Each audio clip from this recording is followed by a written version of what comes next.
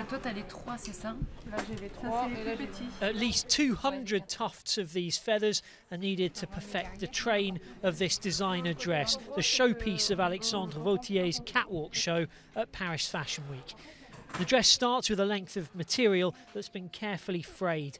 Then come the ostrich feathers in their thousands, pasted on one by one. All of them have been steamed to add extra sparkle and dyed the same tint of blue. No wonder that the skilled feather workers here at the Le Maillet workshops are sought after by some of the biggest designers in the business. The most difficult exercise is understanding what the clients want, because they always know what they want. Their collection is in their heads, so it's down to us to translate that into reality using our savoir-faire.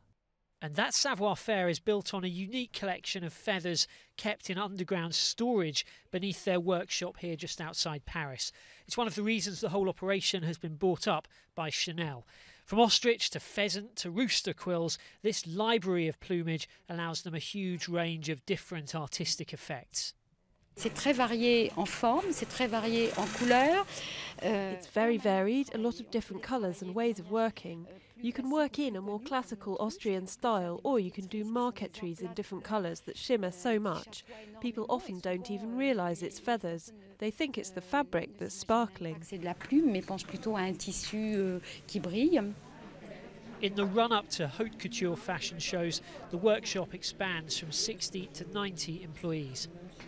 The average age of these expert feather workers is 30, and the hours can be daunting. When you've got your head down for hours and hours at a time, you don't fully realise how the piece is evolving. And then as soon as you step back a bit, you suddenly realise what you've done. And every time you see pictures from the catwalk shows, even we feel amazed that we've made them. Même nous, on s'étonne d'avoir fait ça. A dress from this workshop will often be the result of more than 200 hours' work, and the prices are to match, usually counted in the hundreds of thousands of dollars, feathers included.